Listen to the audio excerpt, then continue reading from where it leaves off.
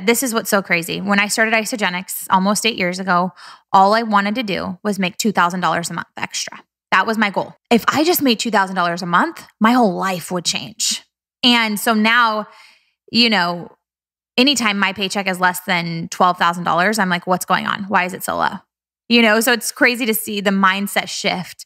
And actually, every time I get a payment notification from them, I also say thank you. And I visualize every single person drinking their Isogenics, taking the vitamins. And I literally just visually say thank you to all of those amazing, amazing customers because I'm so freaking grateful for it.